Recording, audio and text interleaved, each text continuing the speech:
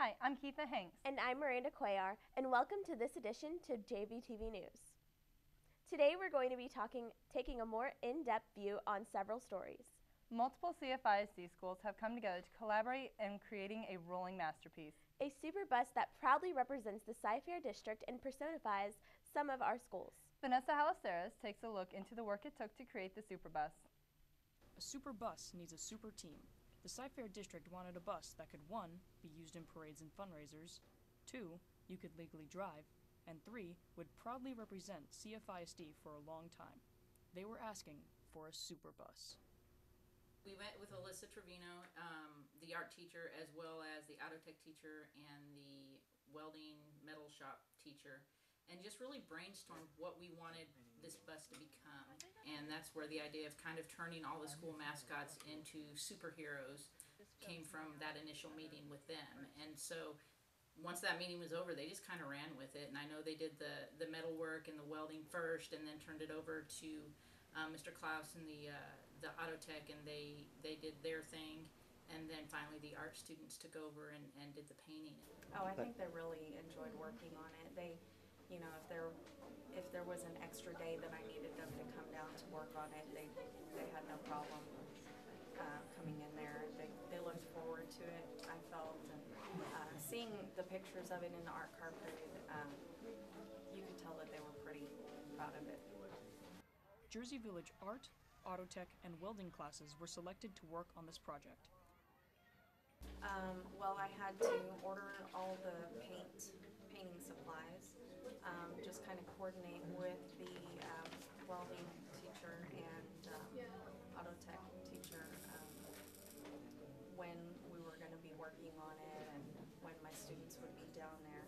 And then I had to get all of my students down there and make sure that we could finish it up in a timely manner. So, in order to meet their deadline and get the super bus to the Houston Art Car Parade, each class brought something different to the plate. Everyone did something different. We rotated the job. We took off some leaf spring, made it a few inches smaller. We sanded it, and then we ended up painting it white and just let the rest of the art club take care of the rest. Once the art class had the bus, they ordered the paint, met in the auto tech class, and started painting. they wanted a superhero theme so that the superintendent and other people could dress up like superheroes on the inside of the bus and then jump out in front of the elementary schools and surprise the kids. So far, the super bus has been in the parade and the CFISD 25th anniversary. It is scheduled to be used in various community projects for generations to come. And of course, like any artist, once the bus was completed, the students signed it. I wanted them to be able to come back, maybe come back to, the fun run or a carnival and see the bus there, 10 years down the road and be able to show people, hey, I worked on this. So, if you're an artist, you have to leave your name on your work, so that's what they did. Vanessa Halasteras, JVTV News. We would like to thank the Jersey Village Auto Tech, Art, and Welding classes for completing this awesome project. We hope to see more projects like this in the future. Up next, we will learn about a fun summer activity, but first, here's a public service announcement by Vanessa Halasteras and Rachel Morgan.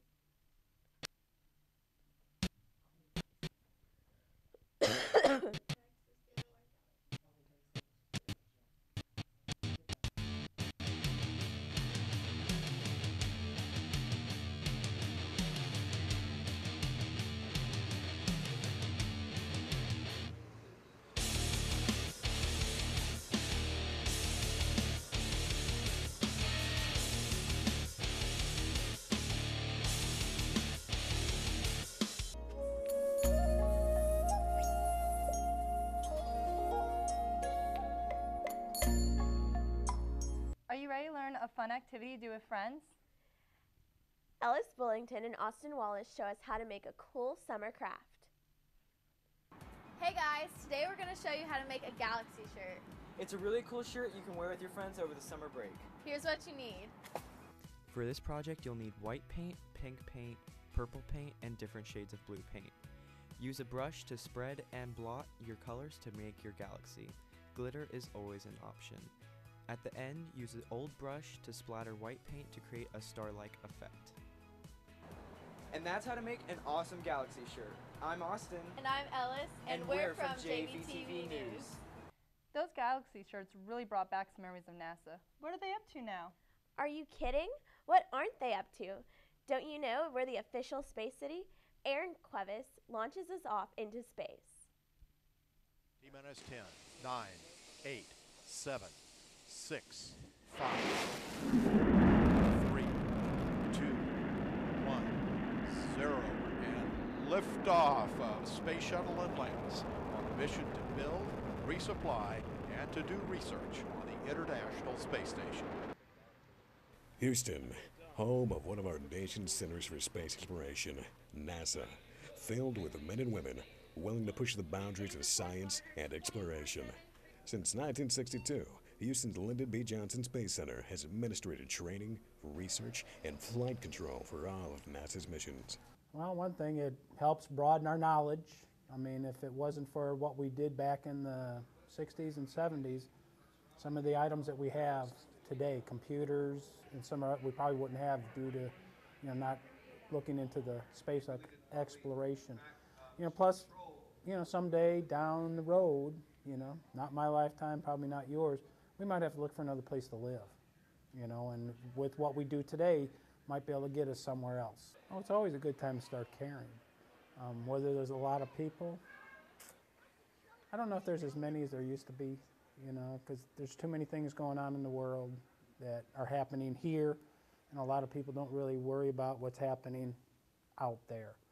With commanding lunar exploration and the world's most respected astronaut training facility under its belt, Houston looked to 1972 and the commencement of the Space Shuttle program to boost them back into a scientific golden age.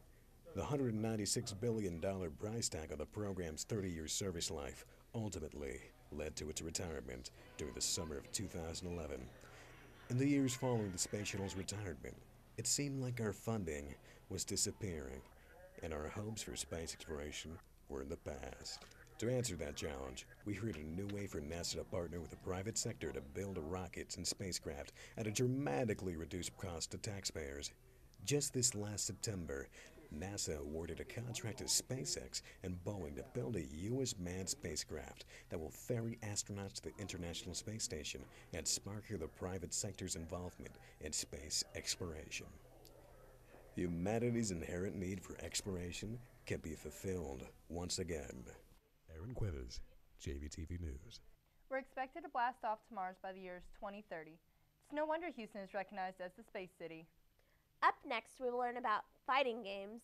But first, here's a public service announcement by Alex Thompson.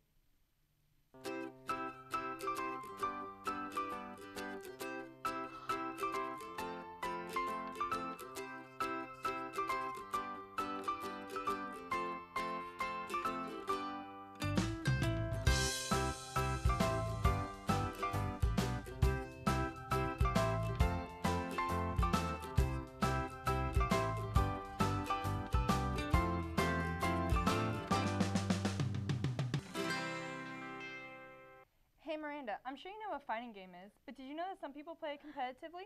What, like a sport? Yeah, a little bit like it. Wee Tong gives us this knockout story.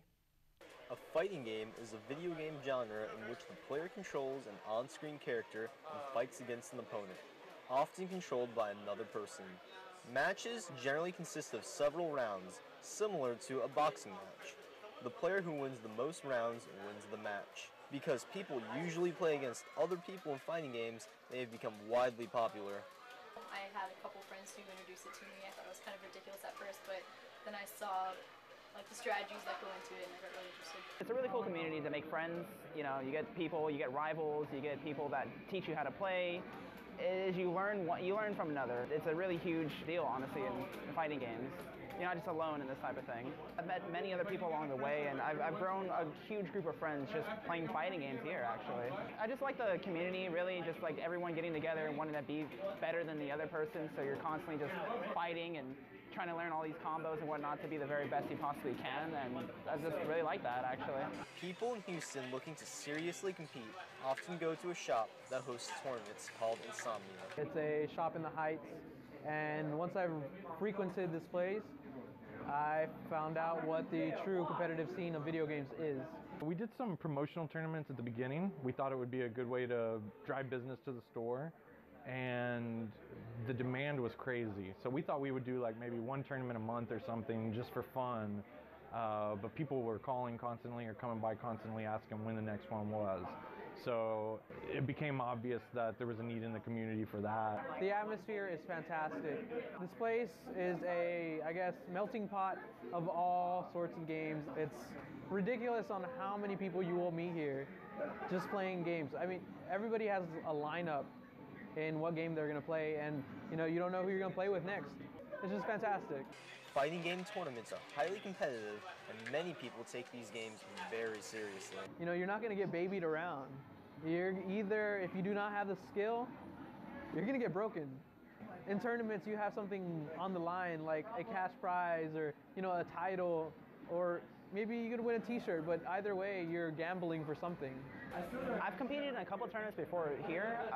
I've lost a bunch of them, actually all of them, but I learned from that, and it makes me want to continue training and actually compete for the next tournament. It's the competitiveness, to see if you're better than someone else. It sounds a bit, egotistical in a way, but to see if you're better than someone else. But that's not saying because you're better at them just because you're better at them. It's because you train and practice to be better. You meet a lot of new faces, like people who you've never met before, that you've never seen the way they play. So it's like a whole new experience each tournament that I compete in.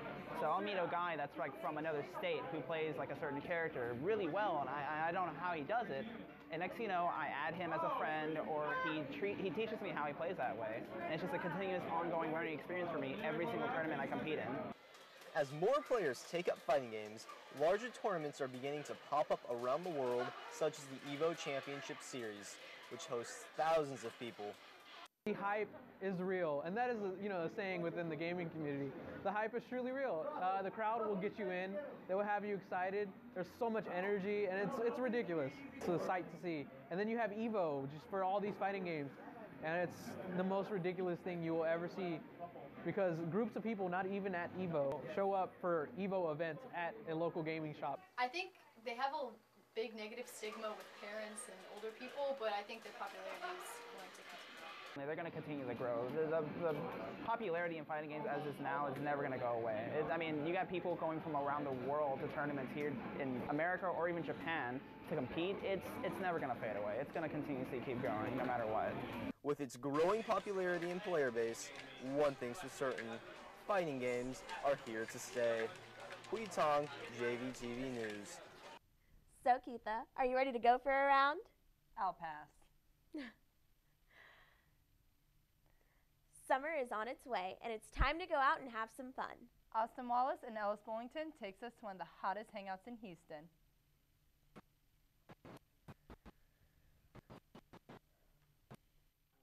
Hey, are you looking for a fun place to hang out with friends? Well then, look no further. City Center Houston is full of retail, elegant dining, and many open-air plazas. It is a great family-friendly area where people of all ages can have a blast. And that's why you should check City Center out. Up next, we're going to make t-shirts. I'm Ellis. And I'm Austin. From JVTV News. There are many youth programs in Houston that help kids. One of those organizations being the Boys and Girls Club. Here's Amy Chong with more. There are many young adolescents that go through difficult obstacles, but here on West Montgomery Road, they are able to attend the Boys and Girls Club. This organization provides a positive environment for them to be able to do activities such as sports, schoolworks, arts and crafts, and so much more. When I first started here, there was only two other staff members here with 60 kids. And the one thing about kids is they need consistency. And without that consistency, these kids will not be able to grow properly. So one thing that really, how it really impacts these kids is just by staying around, making sure that they stick with the same rules, that they stick with the same things that help them in order to help them be better adults whenever they grow up.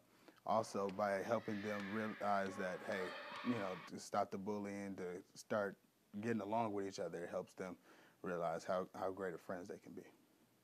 For over 6 decades, the Boys and Girls Club has been an area for youth development and achieving a record of education for young people in ways that positively impact their lives. Well, most of our kids, the age groups go from most of the age groups goes from 6 to 18. After they leave here, we have what's known as the Youth of the Year competition, which is where they participate in order to earn scholarship money for college. So basically, the whole time that they're here, we're trying to prep them, get them ready for, college and anything after high school. That then they know that the world is then when you get out into the world, it's different. We try to prepare them for that. Try to make sure that they see that things aren't always given to you. Sometimes you have to earn them.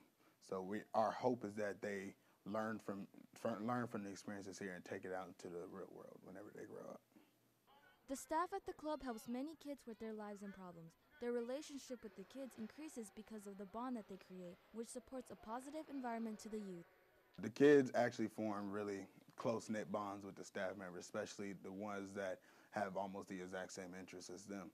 I would say at least a good number of the staff here have those certain kids that they use for their helpers and things like that, and that helps them grow a closer bond in order to make sure that the kids are trying to be all that they can be, basically. For me, it's more like, I guess like a mother, daughter, auntie, niece type of relationship for me, or nephew, because we have guys, we have boys. But from that aspect of being able to just be a lending ear and them being comfortable enough to know, like, if I tell her something, it's going to just be with her. And if I'm feeling some type of way, if I'm going through something right now, if I need to talk about something, if something ain't right, whether it be at school, whether it be at home, whether it be just something that's interpersonal with them, just within them, they feel comfortable with talking to me. So I feel like having that type of personality for the kids really helps them in their growth. It has provided a safer environment to the community in the midst of all chaotic, dangerous neighborhoods and family context, which delivers higher quality program that builds up character. I started coming here since it first opened, and it's like I'm getting used to like being here every day, and it's like I like it here. Based on the interests and needs of the Boys and Girls Club, their mission is to inspire and enable all youth to realize full potential as productive, responsible, and caring citizens. Amy Trong, JVTV News.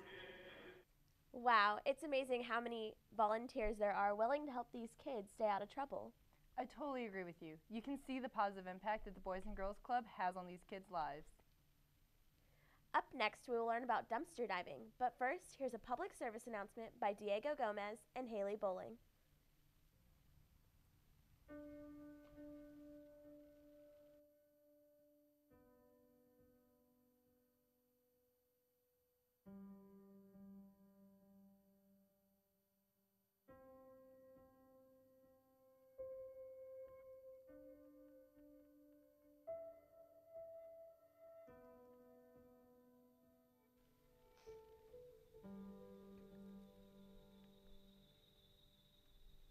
Nowadays, everything is so expensive and hard to get.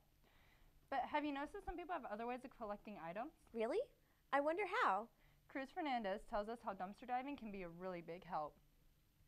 Dumpster diving is illegally scavenging through commercial or residential waste to find items that have been thrown away by their owners but may be useful to someone else. Or as the saying goes, one man's trash is another man's treasure. Dumpster divers collect items such as clothing, furniture, food, and similar items in a good working condition. Young and old people can practice dumpster diving just like a Jersey Village High School student does.